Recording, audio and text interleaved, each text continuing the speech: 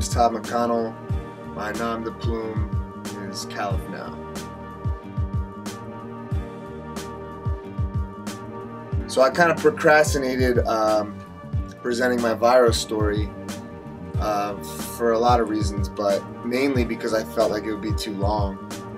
You know, me and VIRO spent about 4 days a week together for 5 years. So there's so many stories I can tell. There's also some stories I can't tell, but I'm gonna begin with the first time I ever met VIRO. So growing up, you know, as soon as I could really comprehend music, I became obsessed with hip hop. You know, artists like KRS-One and Rakim, Cool G Rap, Big Daddy Kane, groups like De La Soul, Tribe Called Quest, Beastie Boys. In middle school, like I wanted to be a Beastie Boy. But you know, I was just obsessed with music in general, and hip hop music I felt like was just the coolest music ever made. And you know, growing up in South New Jersey, you know, I started to DJ and make music on my own, but I really felt like, you know, I had to go to Philadelphia to really experience this stuff. I never felt like it was happening in my own town or in the neighboring towns. And I remember I ordered a piece of equipment, music equipment, from this local store, and this kid Craig ended up calling me when the piece of equipment came in. We ended up talking, and he told me about these two guys making beats, these two twins, EDK, and it turns out that it was in this town, Lindenwold, which is like right across from where I grew up. And I really couldn't believe that was true. But I got excited, you know, those people that were doing the same thing that I was doing, and the same thing that I was passionate about in my own neighborhood. So I remember I went to this studio in such excitement. I was in my early 20s, and you know, I pull up to this, like, it's kind of like a rundown mini mall. You know, there was like a beauty supply store and like a dry cleaner, and on the side of the building there was a door, and it turns out that their studio was called Side Door. And as I walked in, you know, the cloud of smoke kind of hit my face. In the one corner there's you know, beat machines and these two twins making beats, like gritty, hardcore hip-hop beats. And then in the other corner, in the back corner, there was like a homemade mic booth, and there was an MC in the mic booth just with the craziest energy, just going off on this song. So far out, take days to catch the rest of me, make niggas' legs fall off like chronic leprosy. Stimulated, mandated the rap god when I was created, but since then I further escalated. It's all a shame in this rap game. Niggas throw a punchline and they rhyme to gain fame for their name. I blame the industry for poisoning the culture. They got money in sight and they swoop down like vultures, pick it to the bone and they leave it alone. And that was Slim Dism. And then off in the other corner, you know, there's this tall, like 6'6" kid just spitting the illest lyrics I've ever heard in my life. So VIRO and Slim were the coolest people I've ever met, and they were the real thing. You know, they were true artists, and I really couldn't believe that I had the opportunity to hang out with those guys and be a part of the music that we made together. It was really, really surreal. You know, we would hang out there until the sun came up. You know, I remember when it came time to leave, opening the door, and it was kind of getting bright outside. Those were always, that was very common. But I remember one day, VIRO kind of pulled me aside and said, "Hey man, I really like your music. Let's work on something together." And I couldn't believe it. I really couldn't believe he was interested, but you know, I played it cool. In my head I was like, yeah, sure. You know, but I remember I played it pretty cool. I was like, oh, okay, yeah, let's work on some stuff together. But I was blown away. This amazing talent wanted to work with me, especially earlier on in my music career. So yeah, I remember the first time VIRO came to my house. You know, my mom was excited for me. She could see the excitement that I had, and I remember she cooked dinner for us, and you know, me and VIRO went down to the studio, and I was nervous kind of showing him my beats, you know what I mean? And he made me feel real comfortable. You know, VIRO always encouraged me and really always inspired me. And he was such a great artist, and I couldn't believe I was working with him. Even 5 years down the line, I always took a step back and couldn't believe I had the chance to work with him. And you know, he always, I never got a chance to really tell him this, but you know, he would always mention my name in the music that we made, and always made me a part of the song, and that meant so much to me. You know, VIRO had that classic hip-hop mentality that, you know, it was always the DJ and the MC. And he really did that with all the producers that he worked with as well. He would always shout them out in the song, and not every MC does that. And you know, VIRO always made it a point to include the people that he worked with and make them feel just as much a part of the track. And that's what made him very special.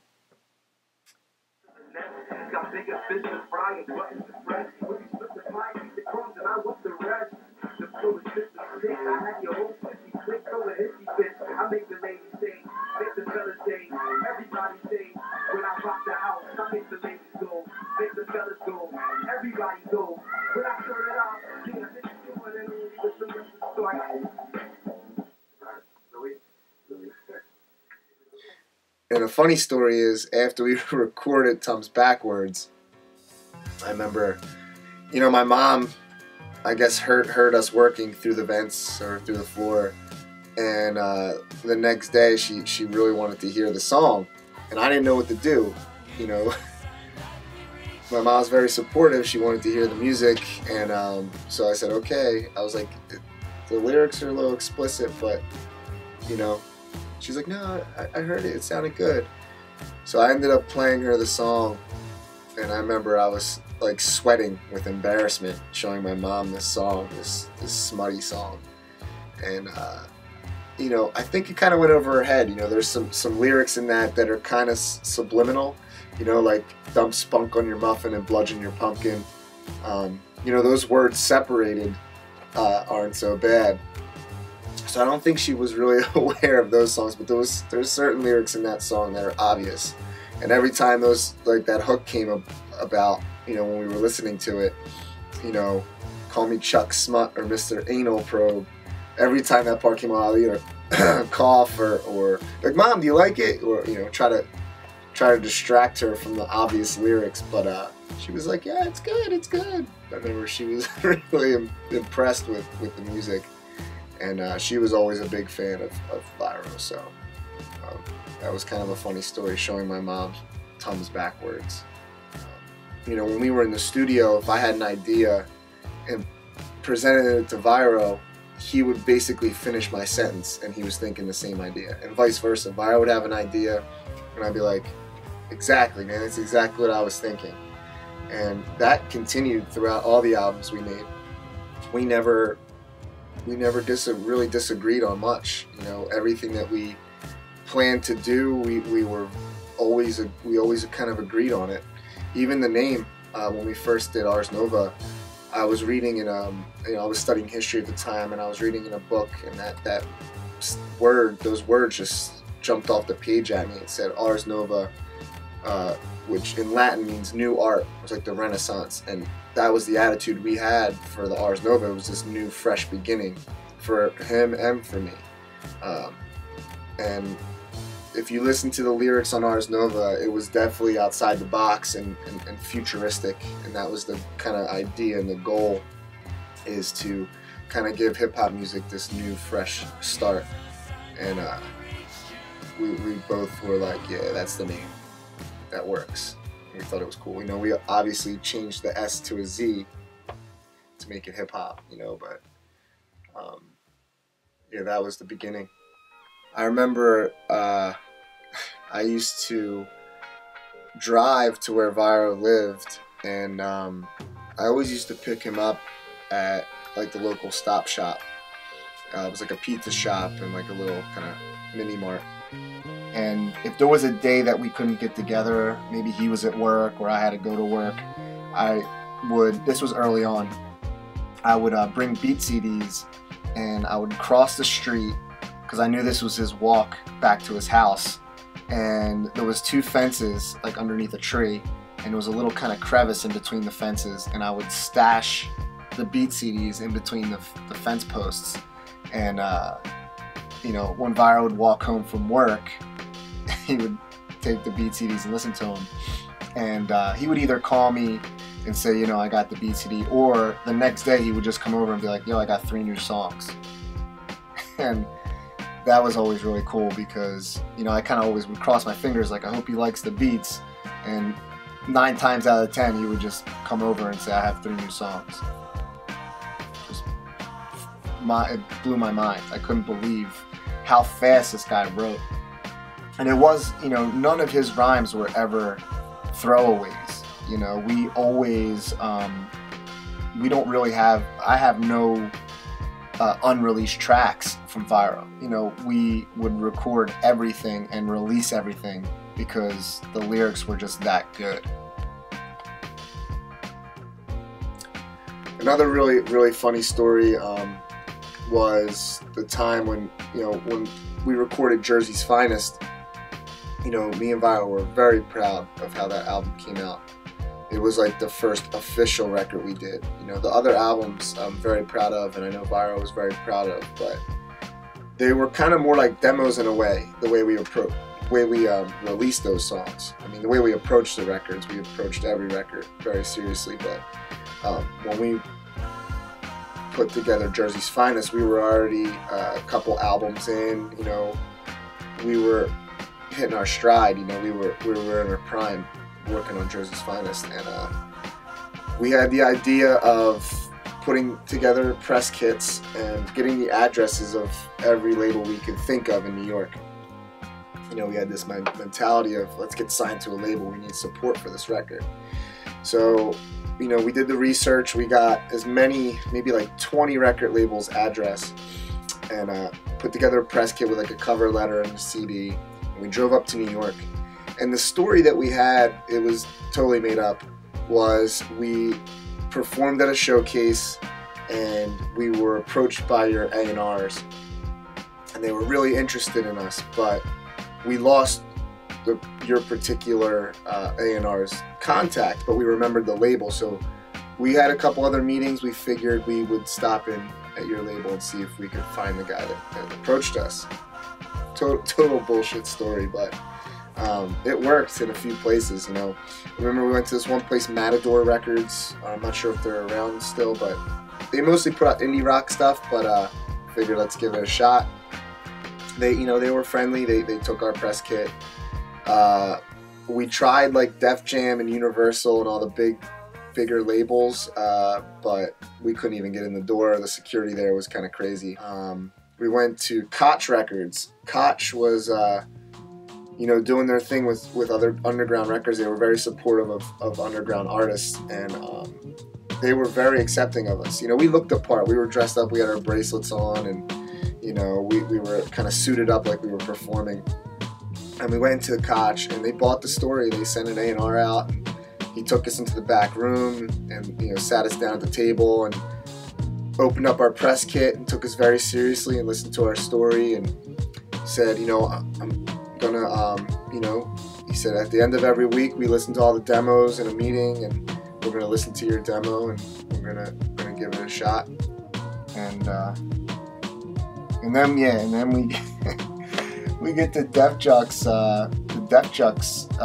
address, and it said something outside. It said like World Music or World Entertainment or something like that. We didn't know if it was Def Jux for sure, but it kind of seemed like maybe they did that, so it kind of disguised their office a little bit. And I remember I was about to give up because, you know, you had to get buzzed into the place, and I started to walk away, and I hear Viro like, yo, I got the door, let's go. I guess someone came outside, and Viro grabbed the door after they walked away. And we walk in, and we see on their mailboxes that it said World Music or World Entertainment / Def Jux. So we're like, all right. It said like floor 6 or 7. We hit the button to the elevator, and we're expecting to like just walk into a hallway and maybe see a couple artists kind of hanging out in the in their office. But we take the elevator up and the doors open and there's just one person in there, and it's this young girl, and she's sitting at the desk, and she was kind of startled, and we were kind of thrown back a little bit as well. And we're like, yeah, we're artists, we want to be signed to Def Jux.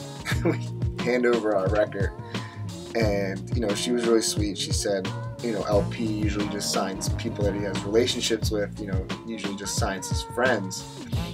And we were kind of disappointed, but we ended up leaving 10 CDs in the office and kind of crossed our fingers and hoped maybe they would listen to it, but who knows whatever happened. But I remember that was a funny experience. The doors open and me and Viro just looked at each other and then looked at the girl, and that was a funny time. That was a funny moment.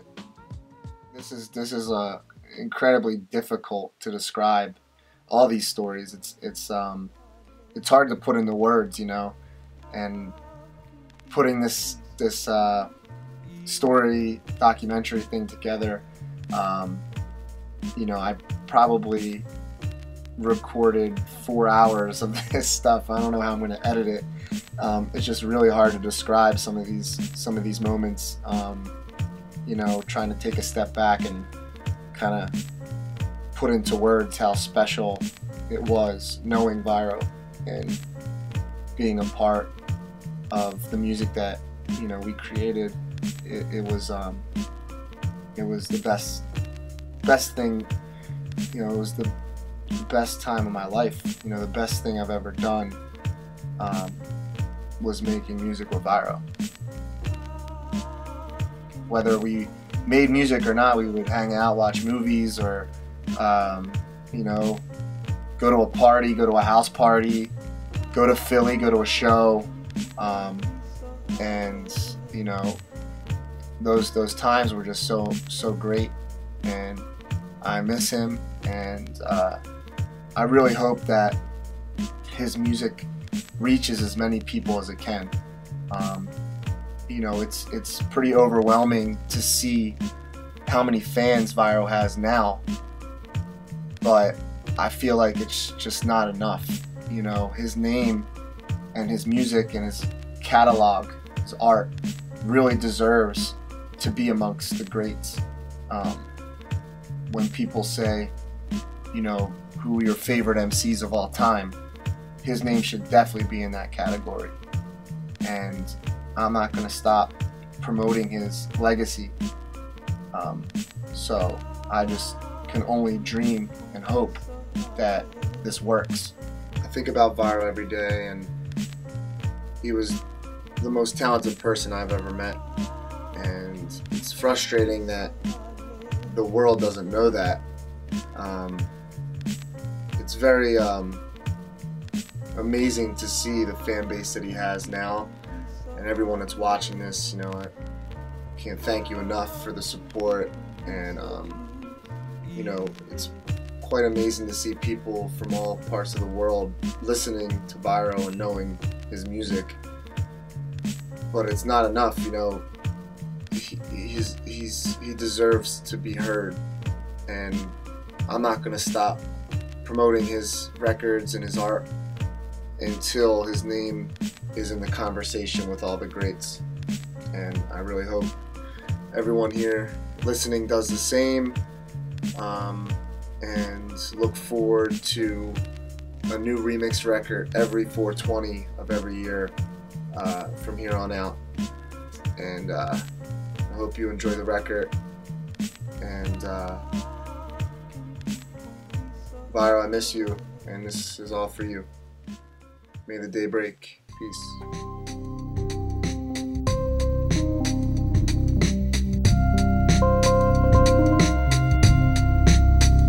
Yo, focus your mind on this moment in time. Emerging out the murky waters, Ars Nova arrives. Sound materialize before your eyes. Swift, your hearing impaired, and vision a snare. It's nonsense to compare Ars Nova's components to any other opponents. We're unrelentingly rare, an omnipotent pair. Banished cowards, planet devour. Win easily, then grin evilly as if it were fair. The reason for that foul foul stench in the air, push you to the edge of your seat. You'll cling to your chair, wistfully stare, get prepared. The Renaissance is now on.